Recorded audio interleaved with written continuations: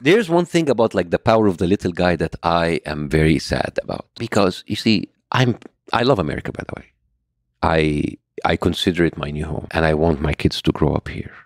I'm very grateful for the opportunity that I have in the United States. And I criticize the United States politics, and I criticize it out of love, the same way that I was criticizing what's happening with Egypt out of love. What is worrying for me is how the power of the little man is diminishing. It doesn't matter now who do you vote into power. They will not listen to you. They would listen to the people who paid them to be there. And it is very concerning, because I can see the American democracy is turning, not even slowly, very rapidly, into an oligarchy. If I'm sure that all of the millions of people who are voting, they don't vote for the NRA. They don't vote for APAC. They don't vote for the pharmaceutical companies. They don't vote for the military industry complex.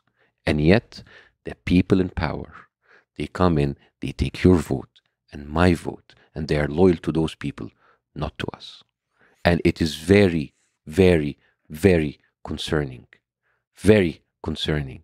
And this is the danger of American on American policies, American politics and American democracies.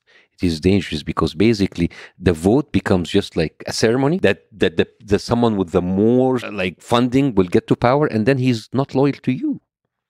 Still, the fire. I mean, we are in Texas. Everybody